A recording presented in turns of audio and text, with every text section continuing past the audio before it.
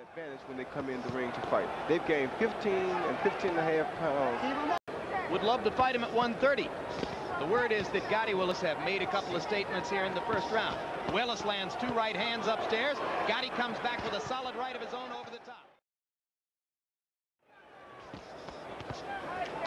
Little short right hand landed inside for Ruelas.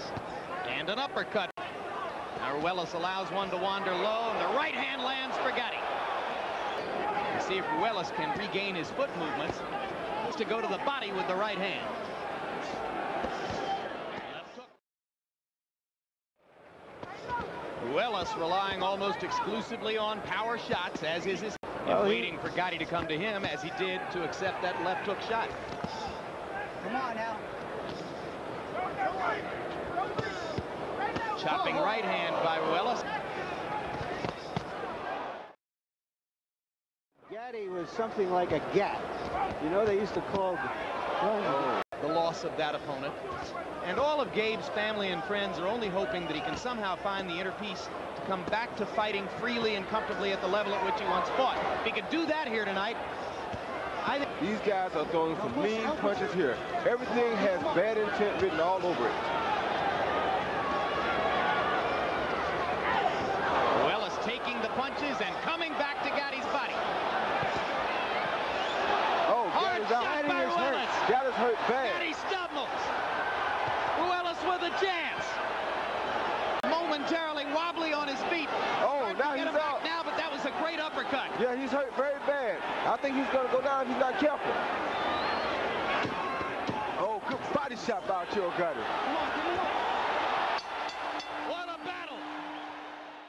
A limp ragdoll on the corner there, and somehow he is surviving. And Ruelas has come out like he's looking to find out of how much Gatti has left and if he can get rid of him right now. I don't know if that's a smart thing to do, because he should know that Arturo keeps more than. Oh, good battle shot. of uppercuts, both men landing big uppercut shots. And it verges on becoming a war of redemption for Gabriel Ruelas. That left uppercut is a vicious weapon for Gabe Ruelas here tonight. But look at the combinations from Gatti. This is his fight. This is what makes Gatti. Both men selling out defensively. Oh, there are. Low blow by Gatti. Estevez says keep him up. Right hand lands over the top. Oh, there goes Ruelas. Monster shots. And a swollen Gabe Ruelas gets up. And Estevez says no more. Can you believe Arturo Gatti?